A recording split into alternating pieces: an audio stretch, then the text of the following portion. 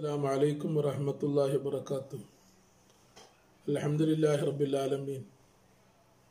الصلاة والسلام على رسول الله وعلى آله وأصحابه أجمعين أما بعد. أعوذ بكلمات الله التامات من كل شيطان وهامة ومن كل عين لامة ما شاء الله ولا حول ولا قوة إلا بالله العلي العظيم. رب اشرح لي صدري ويسر لي أمري واحلل عقدة من لساني يفقهوا قولي. أشهد أن لا إله إلا الله أستغفر الله وأسألك الجنة وأعوذ بك من النار. ബഹുമാനമുള്ള മുഅ്മിനീങ്ങളെ, അല്ലാഹു സുബ്ഹാനഹു വ തആല പരിശുദ്ധമായ റമദാൻ മാസത്തിൻ്റെ ഹക്ക് ബർക്കത്ത് കൊണ്ട് റമദാൻ 16ാമത്തെ ദിവസമാണ് ഇന്ന്. ഇത്രയും നാം ചെയ്ത അമലുകളും അനുഷ്ഠിച്ച നോമ്പും ഈ മാസത്തിൽ ചെയ്ത എല്ലാ ഇബാദത്തുകളും അള്ളാഹുവിൻ്റെ മഹദ് ഫദ്ൽ കൊണ്ട് അള്ളാഹു തആല ഖബൂൽ ചെയ്യട്ടെ. അതിൻ്റെ സവാബിനെ ഭംഗം വരുത്തുന്ന എന്തെങ്കിലും നമ്മളിൽ നിന്ന് വന്നു പോയിട്ടുണ്ടെങ്കിൽ അള്ളാഹു തആല മഹദ് ഫദ്ൽ കൊണ്ട് വിട്ടുപുറത്ത് മാപ്പാക്കട്ടെ. അള്ളാഹു നമ്മെയും നമ്മുടെ അഹ്ലുകാരെയും ഉസ്താദുമാർ, മശായിഖന്മാർ, വേണ്ടപ്പെട്ട എല്ലാവരെയും നാളെ സ്വർഗീയ പൂന്തോപ്പിൽ ഒരുമിച്ച് കൂട്ടിത്തരട്ടെ. ശാരീരിക മാനസികമായ വിഷമങ്ങളും പ്രയാസങ്ങളും അള്ളാഹു ഇതോടുകൂടി തട്ടി നീക്കട്ടെ. ശരീരങ്ങളിൽ അറിഞ്ഞതും അറിയാത്തതുമായ സകലമാന രോഗവും അള്ളാഹു സുഖപ്പെടുത്തി തരട്ടെ. ആഖിബത്ത് നന്നാക്കി ലാ ഇലാഹ ഇല്ലല്ലാഹ് എന്ന കലിമ ചൊല്ലി മരിക്കാൻ അള്ളാഹു തൗഫീഖ് നൽകട്ടെ. കുടുംബ ബന്ധവും ഇസ്ലാമുമായിട്ടുള്ള അപാര ബന്ധമാണ് നാം സംസാരിച്ചു കൊണ്ടിരിക്കുന്നത്. അതിൽ നിന്ന് 4ാമത്തെ വിഷയം, കുടുംബ ബന്ധം മുറിക്കൽ ഹറാമാണ്.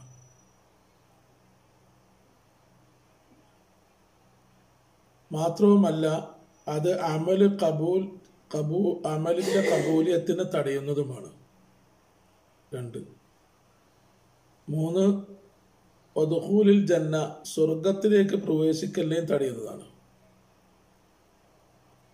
മറ്റൊന്ന് വസബബൻ ലില്ലഅനതി, അള്ളാഹുവിൻ്റെ ക്ഷാപത്തിനേക്ക് കാരണവുമാണ്. മറ്റൊന്ന് വഖതഇ അസ്ബാബിൽ ഹിദായ, ഹിദായത്തിൻ്റെ മാർഗങ്ങൾ അറ്റുപോകാനും കാരണമാണ്. അള്ളാഹു തആല കാത്തുരക്ഷിക്കട്ടെ. ഇതെല്ലാമാണ് 4ാമത്തെ കാര്യത്തിൽ ചർച്ച ചെയ്യുന്നത്.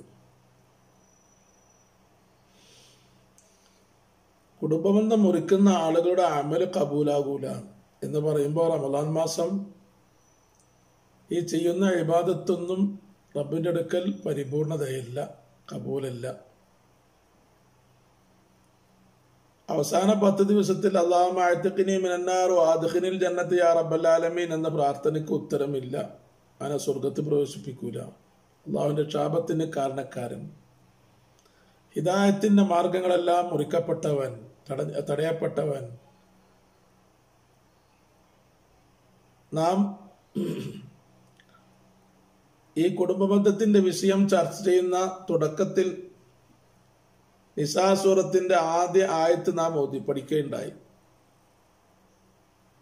ആ ആയത്തിൽ 2 തഖ്വ കൊണ്ടാണ് അല്ലാഹു തആല 2 ഇത്തഖു എന്ന് പറയപ്പെടുന്ന ഒരു ആയത്തുണ്ടെങ്കിൽ അപൂർവമായ ഒരു ആയത്താണ് നിസാഇന്റെ ആദ്യത്തെ 1ാമത്തെ ആയത്ത് എന്ന് നമ്മൾ പഠിച്ചു. അത് 2ാമത്തെ തഖ്വ പറയുന്നത് എന്താ? വത്തഖുല്ലാഹല്ലദീ തസാഅലുന ബിഹി വൽ അർഹാമ, അള്ളാഹുവിനെ നിങ്ങൾ സൂക്ഷിക്കണം. അല്ലദീ തസാഅലുന ബിഹി, ആ അള്ളാഹുവിനോടാണ് നിങ്ങൾ പല കാര്യങ്ങളും ചോദിക്കുന്നത്.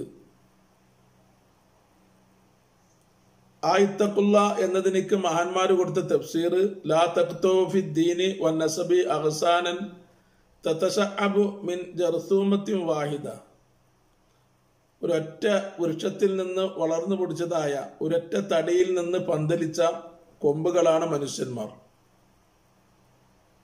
ആദിപിതാവായ ആദം നബി അലൈഹി ഇസ്ലാം എന്ന ആ തടിയിൽ നിന്ന്, ആ ഒരൊറ്റ തണ്ടിൽ നിന്ന് വ്യാപിച്ചതായ മനുഷ്യന്മാർ എന്ന ഈ കൊമ്പുകളെ നിങ്ങൾ മുറിച്ചു കളയുന്നതിന് തൊട്ട് സൂക്ഷിക്കണം.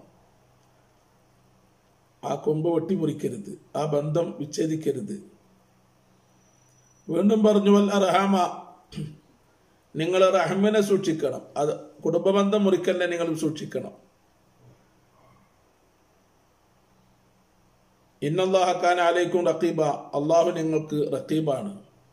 നിങ്ങൾ ചെയ്യുന്ന എല്ലാ അമലുകളും നന്മ തിന്മകളെല്ലാം അള്ളാഹു രേഖപ്പെടുത്തുന്നുണ്ട്. അതനുസരിച്ച് നാളെ മഹ്ശറിൽ അള്ളാഹു തആല പ്രതിഫലം തരും എന്നാണ് നാം ആദ്യമായിട്ട് മനസ്സിലാക്കിയത്.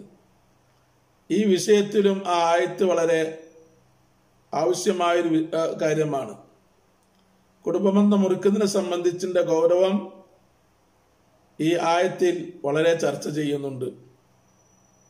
അതുപോലെ തന്നെ നാം രണ്ടാമത് ഓതിയ മറ്റൊരു ആയത്തുണ്ടായിരുന്നു, ഫൽ ഹസൈതും ഇൻ തവല്ലൈതും അൻ തുഫ്സിദു ഫിൽ അർളി വതുഖത്തിഉ അർഹാമക്കും. ഫൽ ഹസൈതും, നിങ്ങൾ ആയേക്കാം, ഇൻ തവല്ലൈതും, ഈമാനെ തൊട്ട് നിങ്ങൾ പിന്തിരിഞ്ഞാൽ, അൻ തുഫ്സിദു ഫിൽ അർളി, ഭൂമിയിൽ കുഴപ്പമുണ്ടാക്കുന്നവരായേക്കാം, വതുഖത്തിഉ അർഹാമക്കും, നിങ്ങൾ കുടുംബബന്ധം മുറിക്കുന്നവരായേക്കാം. ഉലായിക്ക, ഇങ്ങനെ കുഴപ്പമുണ്ടാക്കുന്ന ആളുകൾ, ഫസാദ് ഉണ്ടാക്കുന്ന ആളുകൾ, അല്ലദീന ലഅനഹുമുല്ലാഹ്, അല്ലാഹു തആല ശപിച്ച ആളുകളാണ്. അല്ലാഹു തആല കാത്തുരക്ഷിക്കട്ടെ. നമ്മുടെ വിഷയത്തിലേക്ക് എത്തി. അള്ളാഹുവിന്റെ ശാപത്തിന് അത് കാരണമാണ്. പോരാ, ഫഅസമ്മഹും, ഹക്ക് കേൾക്കുന്ന തൊട്ട് അല്ലാഹു തആല അവരെ ബദരന്മാരാക്കുന്നതാണ്. അവർക്ക് ഹക്ക് കേൾക്കാൻ കഴിയില്ല. പോരാ, വഅഅമ അബ്സാറുഹും, ഹിദായത്തിന്റെ മാർഗത്തിനെ തൊട്ട് അവർ അന്ധന്മാരാണ്. സത്യത്തിന്റെ മാർഗം അവർ കാണൂല്ല. ഈ വിഷയത്തിന്റെ മറ്റൊരു വിഷയമാണ് ഹിദായത്തിന്റെ മാർഗത്തിന് തടയപ്പെടുക എന്നത്. അതാണ് ഇവിടെ ചർച്ച ചെയ്യുന്നത്. ഹിദായത്തിലേക്ക് എത്താനുള്ള മാർഗമാണ് ഹക്ക് കേൾക്കുക, ഹക്ക് കാണുക എന്നുള്ളത്. അത് അവർക്ക് തടയപ്പെടും. എന്നിട്ട് അള്ളാഹ് ചോദിക്കുന്നു, അഫലാ യതദബ്ബറൂനൽ ഖുർആൻ, ഖുർആൻ നിങ്ങൾ ചിന്തിക്കുന്നില്ലേ? എന്തൊരു ചോദ്യമാണത്, എന്തൊരു ഗൗരവമാണത്. നമ്മളെല്ലാം ഖുർആനെ പറ്റി എന്താ മനസ്സിലാക്കിയത്? നമ്മുടെ പറയിൽ കൂടുന്ന ദിവസത്തില് ആദ്യമായിട്ട് വീട്ടിലേക്ക് കൊണ്ടുപോകേണ്ട ഒരു ഗ്രന്ഥം എന്നാണോ ഖുർആനെ കൊണ്ട് മനസ്സിലാക്കിയത്? ചില മാമൂലുകൾ അനുസരിച്ച് വീട്ടിലേക്ക് ആദ്യമായിട്ട് പ്രവേശിക്കുമ്പോൾ ഒരു മുസാഫ് കൊണ്ടുപോകും. എന്നിട്ട് അത് നല്ലൊരു ഗ്ലാസിന്റെ അൽമറയിൽ വെക്കും. അകത്തേക്ക് കയറി പോകുമ്പോഴേക്ക് തന്നെ അത് നല്ലൊരു ഗൾഫിന്റെ ഒരു മുസാഫ് ഇങ്ങനെ ഇങ്ങനെ കണ്ടാൽ വീട്ടിലെല്ലാം ഐശ്വര്യമായി എന്നാണോ മനസ്സിലാക്കിയത്? അതിനുള്ളതാണോ ഖുർആന്? നമ്മളെ പോലത്തെ എത്ര അമുസ്ലിമീങ്ങളുണ്ട്? മഹത്തായ ഖുർആന്റെ അജായിബുകൾ സംസാരിക്കുന്ന ആളുകൾ, മനസ്സിലാക്കിയ ആളുകൾ, ഖുർആൻ കേട്ടിട്ടും മനസ്സിലാക്കിയിട്ടും വായിച്ചിട്ടും ദീനിലേക്ക് വന്ന ആളുകൾ എത്രയുണ്ട്? ഹിദായത്ത് പിടിച്ച ആളുകളുണ്ട്. ഉമ്മ പ്രസവിച്ചു മുതൽ ഇന്ന് വരെ മുസ്ലിമായി ജനിച്ച നമ്മള് ഖുർആനിന്റെ ഒരു ഫാത്തിഹയുടെ അർത്ഥം പോലും വെക്കാൻ കഴിയാത്ത ആളുകളല്ലേ നമ്മള്? പോട്ടെ, ഏറ്റവും നിസ്സാരമായൊരു സൂറത്താണല്ലോ ഇന്നാ അഅ്തൈനാക്കൽ കൗസർ എന്നുള്ളത്. അതിലെന്താണ് പറയുന്നതെന്ന് അറിയാത്തവരല്ലേ നമ്മള്? ഖുർആൻ ഇങ്ങനെ എടുത്തു നടന്നിട്ട് കാര്യമില്ല. ഖുർആനെ സംബന്ധിച്ച് അല്ലാഹു പറഞ്ഞാൽ അഫലാ യതദബ്ബറൂനൽ ഖുർആന, ഖുർആൻ നിങ്ങൾ ചിന്തിക്കുന്നില്ലേ? അതിന്റെ ആഴം മനസ്സിലാക്കണം, അതിന്റെ അകത്തേക്ക് കടക്കണം, പഠിക്കണം എന്നർത്ഥം. ഈ ഒരു സമയം നമ്മളത് പഠിക്കാൻ ഉപയോഗപ്പെടുത്തില്ലെങ്കിൽ ഇനി എപ്പോഴാ പഠിക്കുക? ഇപ്പൊ എല്ലാവരും 24 മണിക്കൂറും വീട്ടിൽ ഒതുങ്ങിയിരിക്കുന്ന സമയമാണ്. കുറെ ഉറങ്ങിയും അങ്ങോട്ടിരുന്നും ഇങ്ങോട്ടിരുന്നും സമയം വേസ്റ്റാക്കുമ്പോൾ നാളെ മഹ്ശറിൽ അള്ളാഹുവിനോട് എനിക്ക് സമയം കിട്ടാത്തത് കൊണ്ടാണ് പഠിക്കാഞ്ഞത്, ഇബാദത്ത് എടുക്കാഞ്ഞത് ആർക്ക് പറയാൻ കഴിയും? അതിന്റെ ഒരു പരീക്ഷണം കൂടി ആയിരിക്കാം അള്ളാഹു തആല ഈ സമയം ഇങ്ങനൊരു അവസ്ഥ തന്നത്. ആർക്കും ഒരു ഒഴിവ് കഴിവ് പറയാൻ പറ്റില്ലല്ലോ. മുതലാളിയാണെങ്കിലും തൊഴിലാളിയാണെങ്കിലും പണ്ഡിതനാണെങ്കിലും ജാഹിലാണെങ്കിലും എല്ലാവരും ഇന്ന് വീടിന്റെ അകത്ത് ഒതുങ്ങിയിരിക്കുകയാണ്. എനിക്ക് സമയം കിട്ടാത്തത് കൊണ്ടാണ് ഞാൻ പഠിക്കാഞ്ഞത്, എനിക്ക് സമയം കിട്ടാത്തത് കൊണ്ടാണ്, പിന്നെ എനിക്ക് അറിവില്ലാത്തത് കൊണ്ടാണ് ഞാൻ അങ്ങനെ ചെയ്തത് എന്ന് പറയാൻ നമുക്കാർക്കും നിർവാഹമില്ല. അള്ളാഹുവിൻ്റെ മുന്നിൽ നാം വഷളായി പോകും. അള്ളാഹുത്തല കാത്തുരക്ഷിക്കട്ടെ.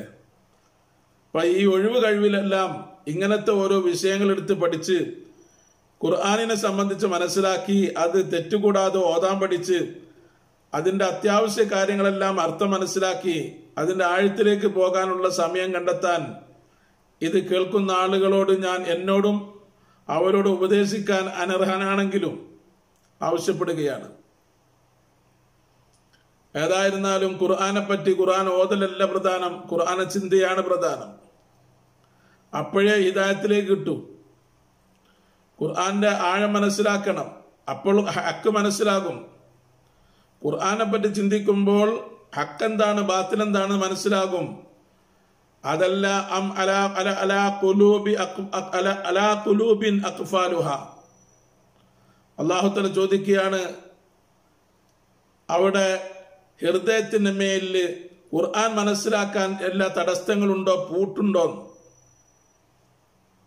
സത്യം മനസ്സിലാക്കാൻ എന്തെങ്കിലും തടസ്സം അല്ലാഹു മനസ്സ് കൽബിങ്ങനെ പൂട്ടിയതാണോ? അങ്ങോട്ട് കാര്യങ്ങൾ കയറൂല, മനസ്സിലാക്കാൻ കഴിയാത്തൊരവസ്ഥയിൽ അത് ബന്ധിക്കപ്പെട്ടതാണോ? അള്ളാഹുവിന്റെ ചോദ്യമാണ്. എന്താ നിങ്ങൾ ചിന്തിക്കാത്തത്? അതല്ല നിങ്ങളെ ഹൃദയത്തിന് പൂട്ടിയിരിക്കുന്നോ? രണ്ടുമില്ലല്ലോ. അള്ള തന്ന ബുദ്ധി, അള്ള തന്ന കഴിവ് ഇതിനെ ഉപയോഗപ്പെടുത്തുക. അള്ളാഹുവിന്റെ തൗഫീഖ് നൽകുമാറാവട്ടെ. ഇവിടെയും വളരെ വ്യക്തമാണ്, കുടുംബബന്ധം മുറിക്കുന്ന ആളുകൾക്ക് അള്ളാഹുവിന്റെ ശാപത്തിന് കാരണമാണ് എന്നാണ് ഈ ആയത്ത് നമ്മെ പഠിപ്പിക്കുന്നത്. രണ്ട്, ഹിദായത്തിന്റെ മാർഗങ്ങളെ മുറിക്കപ്പെടുമെന്ന് മനസ്സിലാക്കി ഇല്ലാതെയാക്കി കളയുമെന്നും. ഫമൻ ഫഅല ഹഖ്ഖത അലൈഹിൽ ലഅന എന്ന ആശയം ഈ ആയത്ത് മനസ്സിലായി. ആരെങ്കിലും ബന്ധം മുറിക്കുന്ന പണി ചെയ്താൽ അവൻക്ക് അള്ളാഹുവിന്റെ യഥാർത്ഥമായിരിക്കുന്നു. അവന്റെ കേൾവിയും അവന്റെ കാഴ്ചയും യഥാർത്ഥ മാർഗത്തിലേക്ക് ഉപയോഗപ്പെടുത്താൻ കഴിയാത്തൊരവസ്ഥയിലേക്ക് എത്തും. ഹക്ക് മനസ്സിലാക്കാൻ കഴിയില്ല, ഹക്ക് കാണാൻ കഴിയില്ല, അങ്ങനത്തെ ഒരു അവസ്ഥയിലേക്ക് എത്തും. നഊദു ബില്ലാഹ്, അല്ലാഹു തആല കാത്തുരക്ഷിക്കട്ടെ. വളരെ നിസ്സാരമായൊരു കാര്യമല്ല. നമ്മുടെ എന്തെങ്കിലും വെറുപ്പിനോ അല്ലെങ്കിൽ വാശിക്കോ അല്ലെങ്കിൽ നമ്മളെ സാധാരണയിൽ ഉണ്ടാകുന്ന എന്തെങ്കിലും നിസ്സാരമായൊരു പ്രശ്നത്തിന് വേണ്ടിയിട്ട് നാം എല്ലാവരും നമ്മുടെ ബന്ധത്തിനെ മുറിച്ച് ആ ഭാഗത്തേക്ക് മരിച്ചാലും ഞാൻ ആ വാതിൽപ്പടി ചവിട്ടൂല്ല എന്ന് പറയുന്ന ആൾക്കാരുണ്ട്. ചില ആളുകൾ പറയും, ഞാൻ മരിച്ചാലും എന്റെ മയ്യത്ത് പുറം വന്ന് കാണാൻ പാടില്ല, എനിക്ക് പൊരുത്തല്ല. അങ്ങനത്തെ ശാപത്തിന്റെ വാക്കുകളൊക്കെ പറയും. അവരൊക്കെ വിചാരിക്കും അവരുടെ ധീരതയാണത്. ആ സംസാരം അവിടെ ഊക്കും ധീരതയും അവിടെ എല്ലാ പവറുമാണ് എന്ന്. പക്ഷേ അത് അവരുടെ അധംബനമാണ് എന്നുള്ളത് അവരത് മനസ്സിലാക്കുന്നില്ല. അല്ലാഹു തആല കാത്തുരക്ഷിക്കുമാറാവട്ടെ. സയ്യിദുൽ മുർസലീൻ മുഹമ്മദ് റസൂലുള്ളാഹി സ്വല്ലല്ലാഹു അലൈഹി വസല്ലം തങ്ങൾ പറഞ്ഞില്ലേ, ലാ യദ്ഖുലുൽ ജന്ന ഖാതിഉ റഹിം, കുടുംബ ബന്ധം മുറിക്കുന്ന ആളുകൾ സ്വർഗത്ത് പ്രവേശിക്കൂല. ആ ബന്ധം മുറിക്കുന്ന ആളുകൾക്ക് സ്വർഗത്ത് സ്ഥാനമില്ല. മറ്റൊരു ഹദീസിൽ സയ്യിദുനാ അബീ ഹുറൈറ റളിയല്ലാഹു അൻഹു റിപ്പോർട്ട് ചെയ്യുന്ന ഹദീസ് പറയുക, അന്നഹു ഖാല റസൂലുള്ളാഹി സ്വല്ലല്ലാഹു അലൈഹി വസല്ലം ഇന്ന അഅമാല ബനി ആദം തുറദു അസിയത കുല്ല ഖമീസിൻ.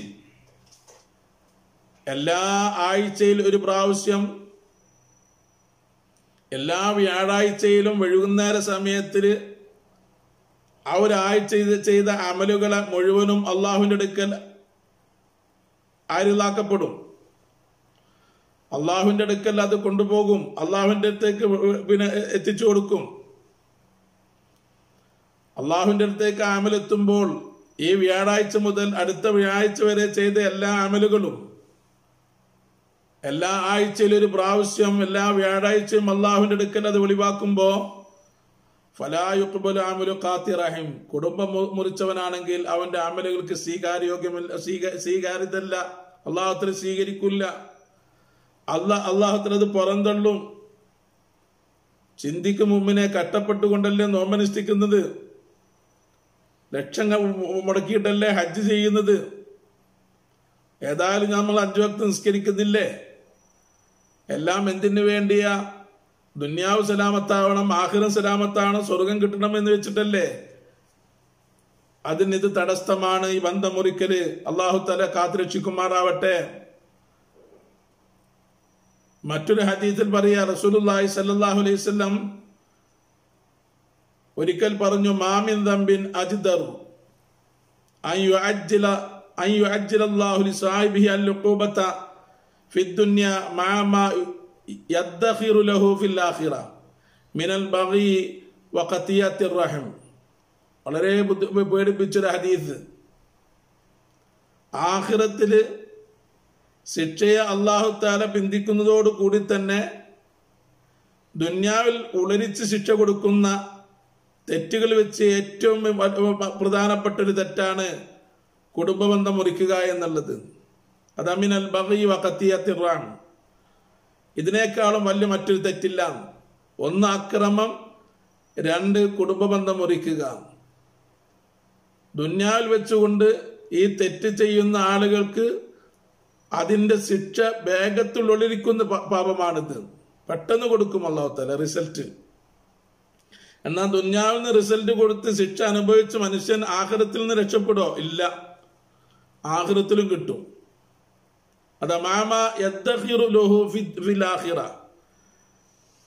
ആഖിറത്തിൽ അതിനവനിക്ക് സൂക്ഷിച്ചു വെക്കുന്നതോടുകൂടി ദുന്യാവിൽ വേഗത്തിൽ ഉളരിക്കുന്നതായ ശിക്ഷ, ആ ശിക്ഷകളിൽ നിന്നൊരു ശിക്ഷയുമില്ല. മിനൽ ബഗി വഖതിയത്തിർ റഹിം, അതിൽപ്പെട്ട പാപമാണ്. ഉളരിക്കുന്നൊരു പാപവുമില്ല. മിനൽ ബഗി, അക്രമത്തിനേക്കാളും, വഖതിയത്തിർ റഹിം, ബന്ധം മുറിക്കുന്നതിനേക്കാളും മറ്റൊരു പാപമില്ല എന്ന് സയ്യിദുനാ മുഹമ്മദ് റസൂലുള്ളാഹ്. ആഖിറത്തിലും കുറ്റം, ദുന്യാവിലും കുറ്റം. പെട്ടെന്ന് കിട്ടുന്ന കുറ്റം പെട്ടെന്ന് അനുഭവിക്കും. എത്രയോ അനുഭവങ്ങളുണ്ട്. റൂഹ് ഇങ്ങോട്ട് തൊണ്ടക്കുയിന്ന് പോകൂല. കടകര കളിക്കും. ഉമ്മാനെ ചവിട്ടിയവൻ, ഉമ്മാനെ വാക്ക് പറഞ്ഞവൻ, ഉമ്മയുടെ മുഖത്തടിച്ചവൻ, കാരണവൻ അസംഭവം പറഞ്ഞവൻ. അനുഭവത്തിൽ ഒരുപാട് ആളുകൾക്ക് എണ്ണിപ്പറയാനുണ്ടാകും. മാതാപിതാക്കളെയോ അതുപോലെ തന്നെ അക്കാരിബീങ്ങളായ കുടുംബങ്ങളുമായിട്ട് ചൊടിച്ചു നടക്കുന്ന ആളുകള് ദുന്യാവിൽ കട്ടപ്പെടുന്ന അവസ്ഥകൾ പലതും എണ്ണി പറയാനുണ്ട്. പെട്ടെന്ന് ഉമ്മയെല്ലാം ബുദ്ധിമുട്ടിച്ചാൽ ഉടനെ കിട്ടുന്ന എത്രയോ കിട്ടിയ അനുഭവങ്ങളുണ്ട്. അല്ലാഹു തആല കാത്തുരക്ഷിക്കട്ടെ.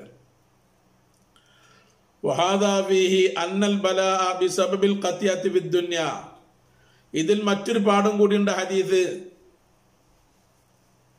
കുടുംബബന്ധം മുറിച്ചത് കാലമായി കിട്ടുന്ന ശിക്ഷ അത് ആഖിറത്തിലെ ശിക്ഷനെ തടയില്ല. അവിടെ കിട്ടേണ്ടത് അവിടെയും കിട്ടും. അതാണ് ഇവിടുത്തെ ഗൗരവമുള്ള രണ്ട് ശിക്ഷ, രണ്ട് സ്ഥലത്തും ശിക്ഷ. കള്ളു കുടിച്ചോനിക്ക് ഒരു പക്ഷെ ആഖിറത്തിലേ കിട്ടുകയുള്ളൂ. വ്യഭിചരിച്ചവനിക്ക് ഒരു പക്ഷെ അതിന്റെ ശിക്ഷ ആഖിറത്തിന് അനുഭവിക്കുള്ളൂ, ദുനിയാവിൽ കിട്ടിക്കോണമെന്നില്ല. എന്നാൽ ഇതങ്ങനല്ല. ഇവിടെ പെട്ടെന്ന് കിട്ടുകയും അതോടുകൂടി ആഖിറത്തിലും കിട്ടുന്ന രണ്ട് സ്ഥലത്തും ശിക്ഷ അനുഭവിക്കുന്ന തെറ്റാണ് കുടുംബബന്ധം മുറിക്കുക എന്നുള്ളത്. അൻ റജുലിൻ മിൻ ഖത്ആം അതൈതു നബി സല്ലല്ലാഹു അലൈഹി വസല്ലം ഫീ നഫരിൻ മിൻ അസ്ഹാബിഹി. സ്വഹാബാക്കളുടെ റസൂലുള്ളാഹിയുടെ സ്വഹാബത്തിൽപ്പെട്ട ഒരു വ്യക്തി, അസ്ഹാബിൽപ്പെട്ട ഒരു വ്യക്തിയാണ്. അയാൾ നബി തങ്ങളുടെ അടുക്കൽ ചെന്നു. ആ സ്വഹാബി ചെന്നുകൊണ്ട് ചോദിച്ചു, അൻതല്ലദീ തറാമു അന്നക റസൂലല്ലാഹ്, നബി തങ്ങൾ റസൂലാണെന്ന് വാദിക്കുന്നുണ്ടല്ലോ. കാലനാം, അതെ, ഞാൻ റസൂലാണെന്ന് വാദിക്കുന്നത് തന്നെയാണ്.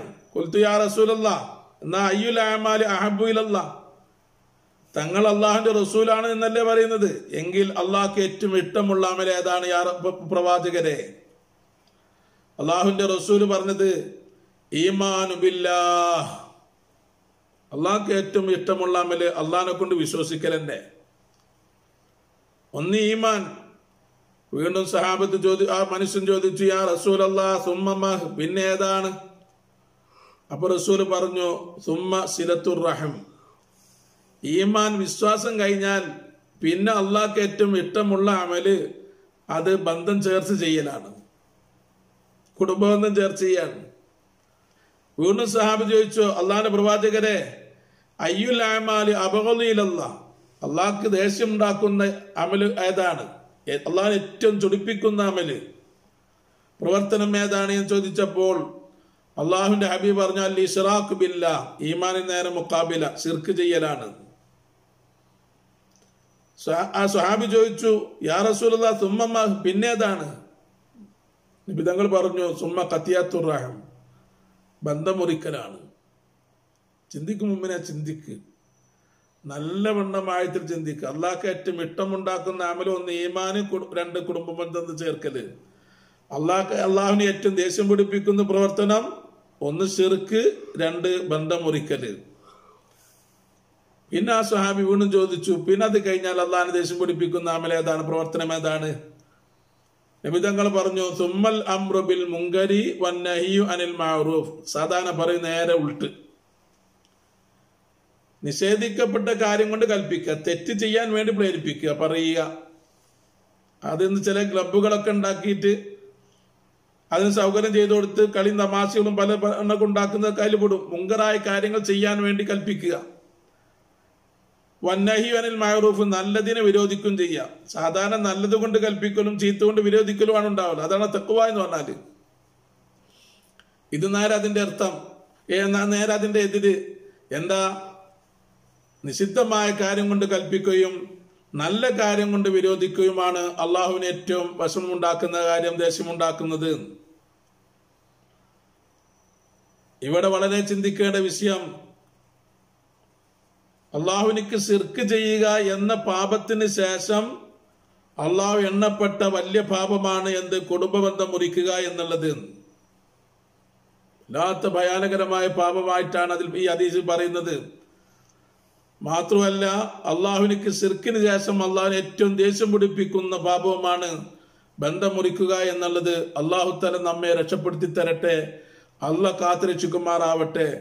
നമ്മുടെ കുടുംബം അത് അകന്നതാണെങ്കിലും അടുത്തതാണെങ്കിലും അള്ളാഹു തആല അവരുമായിട്ട് നല്ല സ്നേഹത്തിലും ഐക്യത്തിലും യോജിപ്പിലും ഇസ്ലാം പറഞ്ഞ രൂപത്തിൽ ആ ബന്ധങ്ങൾ നിലനിർത്തി മരണകാലം വരെ കൊണ്ടുപോകാൻ അള്ളാഹു നമുക്കും നമ്മുമായി ബന്ധപ്പെട്ടവർക്കും അള്ളാഹു തആല തൗഫീഖ് നൽകട്ടെ.